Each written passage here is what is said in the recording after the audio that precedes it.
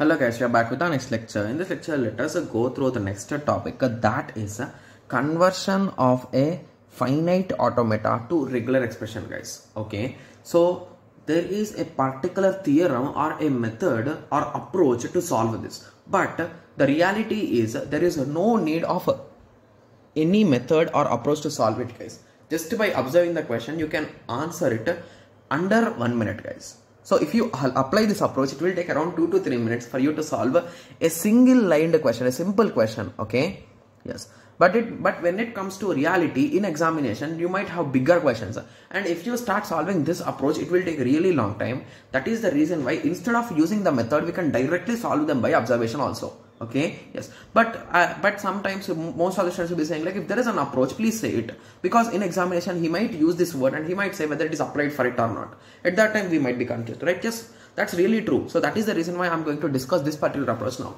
So the name of that approach is Ardens theorem, guys. So what exactly they say is for any kind of a finite automata, okay, so for any kind of finite automata we can construct okay, for any kind of finite automata, we can find regular expression, or for any regular expression, we can draw finite automata. Okay, so for what finite automatas he can find? He can find for NFA, DFA, and MDFA.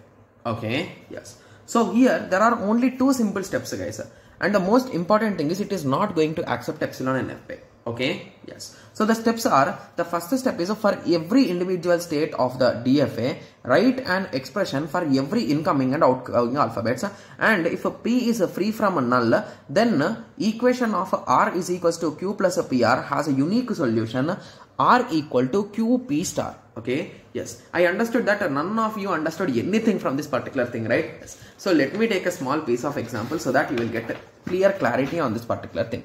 Okay, I told you, right? So basically, if you want me to solve this question, it will take hardly 1 minute to solve if we directly observe it. So to be clear, even in under 30 seconds, most of the students you will answer, guys. Okay, yes, once I teach you the method. Okay, yes, okay. So we are having A is having a loop, B is having A comma B. So assume that B is the final state, or you can assume anything. Okay, that will not affect anything. Okay, yes. So now this is the given question, and now I want to write the expression for this. So for some fun, let us first, I told you there is a small tricky method to solve this, right? It will take around 30 seconds or 1 minute, I told you, right? Yes. So what that method says is, observe the question carefully. So here we are starting, so keep your finger there, move towards it. So first we are having A. So what A is having, guys? It is having a self loop of A. So indirectly, what here we can have as many number of A's as we want, right? Yes. And sometimes I might even have 0 A's, right? So I can directly have B also. So indirectly it is nothing but A star, right? Yes. And to move from A to B, I need 1 B mandatorily. So indirectly, can I skip that B? No. So that B is mandatory, and I cannot have 2 B's here, right? Yes. Okay. So now I am at state B. From state B, if you observe here, we are having AB loop. So indirectly, I can make any combination of AB. If you recall, I told you anything means A plus B whole star. So this is the answer. I don't know how much time it took. It will take around maximum 30 seconds to 1 minute, guys. That's it. Got it? Yes. So to solve this, there is a particular approach which we'll be learning now. Okay. So the first step in that approach is convert this into our transitions, guys. So delta with A comma B is equals to capital A. With capital A comma B, I will go to B. Similarly, B comma A, I will go to capital B. B comma B, I will go to capital B, right? Yes. Okay. So now once you have written it, so separate them based on the outputs. So here I am having A, here I am having B, B, B. So now equation A is equals to, write it down, guys. So it is a nothing but, so how we write it is A is equals to capital A into small a. So in that way we will write. Okay, so what it is, guys? It is a nothing but capital A into small a, right? Yes. B is equals to, and it is the start symbol, so you will always write epsilon, guys. Remember it. Okay. Yes. Okay. So when it comes to B, we are having 3 options here. So I can have A with the B plus I can have B with the A plus B with the B, right? Yes. So these are the 3 possible combinations, right? Yes. So first let us solve this A. So if you recall, I told you only one formula, that is R is equals to Q plus P RP, right? Yes. So what is this, guys? So this will be shortened to R is equals to QP star, right? Yes. So if you observe, this equation is almost satisfying it, right? So this is a Q, this is R, this is a P. So it is a nothing but a QP star. That is this result A is equals to, what is a Q? Q is a nothing but epsilon, P star is nothing but A star. So epsilon A star. So what is epsilon A star? It is a nothing but A star. So I think I can substitute that value here, right? So now the B equation will be updated to A star B plus capital B small a plus capital B small b, right? Yes. So I think now we can analyze a few things here, right? Yes. So I think among these two, I can take B common. We are going to end up with in this way, right? So B of A plus B. Okay. So now I will assume this as a Q, this as a R, and this as a P. So now I will end up with A star B, A plus B whole star. So what did I answer it directly, guys? So it's exactly matching, right? Yes. So this approach around took 2 minutes, right? Minimum of 2 minutes. I observed the time when I stopped explaining this is around 3 minutes 30 seconds, and now it is around 6 minutes, right? Yes. So now I understood. Now everyone understood, right? So why I told that method is easy? Yes. I'll be solving around 20 questions in this lecture, guys, and it will take around 5 minutes more, 5 to 10 minutes more maximum. Okay. Yes. So please concentrate. I'll be using this method. I'm not going to solve each and every one in this way, right? Yes. Okay. So let us start. Okay. So let me take a single paper. Okay. Yes. So let us start. So the first thing here is we are having a Q0 to Q1. So indirectly here I am having options, right? Either I can go in this way, either I can go in this way. Okay. Yes. So if I can go in any one of the way, so it is a nothing but an option, right? So whenever you are having multiple option, you will write it as A plus B. Okay. Yes. So first few things might be introduction to you, and as you move on, it will be really easy for you guys. Okay. So please concentrate. So in the next one, from Q0, I can go to Q1 with A. From Q1, I need to go to Q2 with B. So indirectly everything is mandatory. So it is nothing but AB, right? Yes. Okay. Yes. And now moving on to the next part. So here from Q0 to Q1, I need A mandatorily. From Q1, I can have 0 number of B's or infinite number of B's. So it is a B star. After that, I can have single C. So this is the result, right? Yes. So moving on here, if you observe, it's a loop, right? Yes. So indirectly, if you observe here carefully, here we are going to even accept the epsilon one, right? Yes. So indirectly, it is A, B whole star, right? So A, B will be accepted, empty will be accepted, that is nothing but epsilon will be accepted, AB will be accepted, so in that way, so it is nothing but AB whole star, right? Yes. So now moving on to the next line, okay, so here if you observe again, so sorry for that, so if you observe here again, so this is a loop, right? So remember guys, just remember in this way, so any loop is a nothing but star, guys, so it is a star, okay, so I can have A star. Okay, and if I want, I can have this also, right? So if I have B, I will come here, but I need to go to end. So BC will be a pair, right? So if I get B, I should get C, BC. Because our final goal will be always to stay at the final state, guys. Remember that as well, right? Yes. So I think we can write in this way, right? So AB, let me write it again. A star, BC whole star. I think I can write it in that way.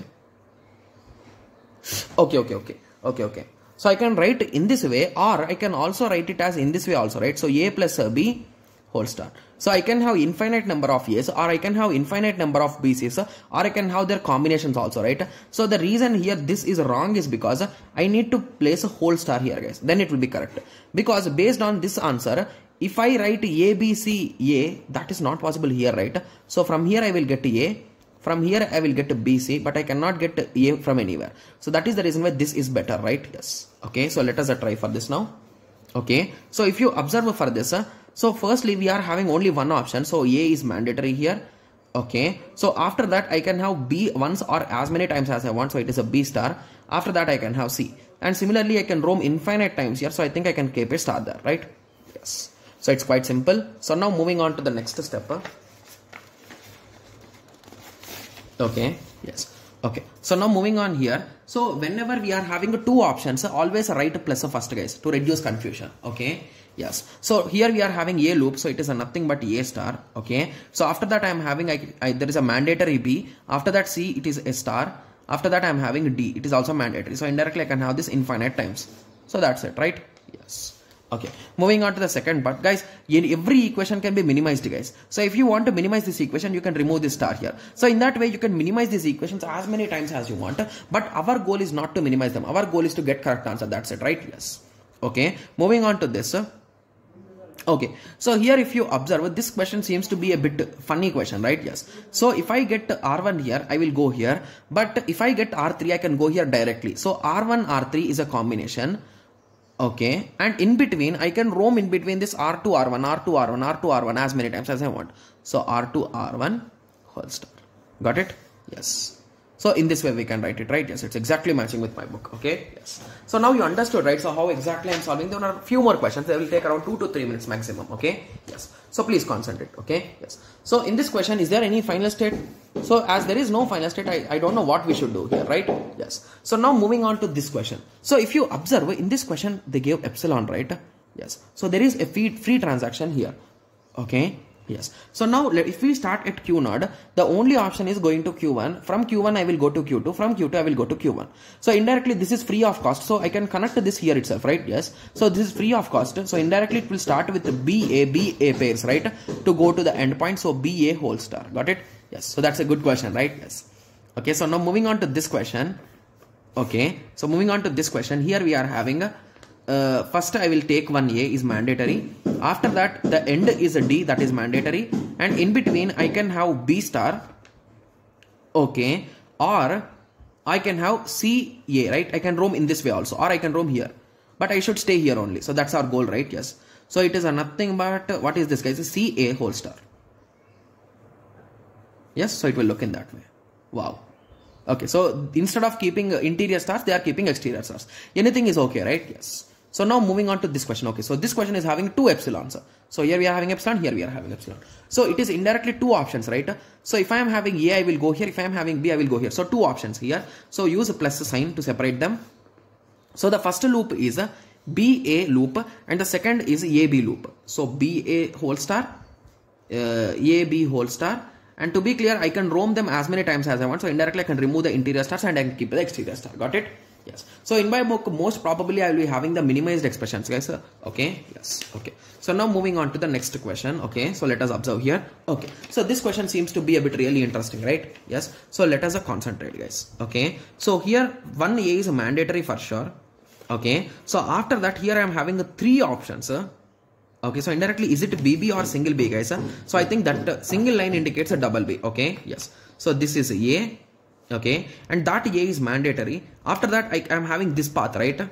Yes, so it is a AA plus I am having this path which is a BB, and I am having this path that is a ABA. Okay, and once these all are done, I can roam as many times as I want in B star. So this is the most appropriate answer according to me. Yes, it's matching with our question, which our answer in our book, right? Yes. Okay, so now you understood, right? So how much this is easy to convert it, right? Yes. So every expression you can directly write it, and if you want to compress it, you can compress as per slowly, guys. Step by step, if you want, you can compress it, right? Yes. Okay. So assume that here we are starting in between. Okay. So here we are having 2 options. So let me separate them with plus, and one option is a B, and here I am having A comma B. So it is indirectly B of A plus a B. Okay, so I can have any one of them. When it comes to this part also, it is same way, and I can have whole star because I can have this particular pairs as many times as I want, right? Yes. Okay, so that after comparison it will look in this way, guys. Okay, so that looks really good, right? So in examination, instead of giving this in options, if he gives this, you need to cross check whether this is equal power with this. So you can cross check with some examples, or you can try to convert it slowly. So here I can we took a common these things. So once we took those things common, I think there is some standard rule for this type of things. You can test them, guys. Okay. Yes. So the best approach which I say is rather than solving this step by step, you can check whether these two are generating same things. So here we can generate what things. Here you can generate what things. So in that way you can cross check and you can solve it, guys. Okay. So that's the best approach which I assume. Okay. Yes. So I think in the same way, I think everyone can solve these things, right? So let me show it in the book directly. So what is this, guys? So it's a loop of A comma B. It is A plus B whole star. A is mandatory. Again A plus B whole star. Yes. Yes. So here we are having a particular state. From here we are going to that state and we are coming back. So what is this? This is nothing but A whole star, right? Yes. So AA you can roam as many times as you want. After that 1A is mandatory. After that B star. After that 1A mandatory. After that again A plus B whole star. Got it? Yes. Moving on to this, first B star is mandatory. After that, one single A. After that, how many? After that, one A is here, and from here, how many BS you want, you can roam. So BA whole star, right? Yes. Okay. Similarly, what is this, guys? So please observe this carefully, guys. This is a good question to be clear. Okay. Yes. So if I am at here, I can go free of cost to here, and I will execute one A, and I can execute as many A's as I want, and I can go free from here to here. So indirectly, what is it, guys? It's nothing but A star, right? Yes. So in the same way, this is AB. Similarly, here it is a plus B. Got it? Yes. So now I think everyone got a clear idea, right? So how we can directly convert regular expressions to finite automata. Finite automata to regular expression. So if a regular expression is given, I think everyone is clear with this part, right? Yes. And to be clear, I think I forgot to draw one particular arrow here. So I think everyone knows what is a regular language, right?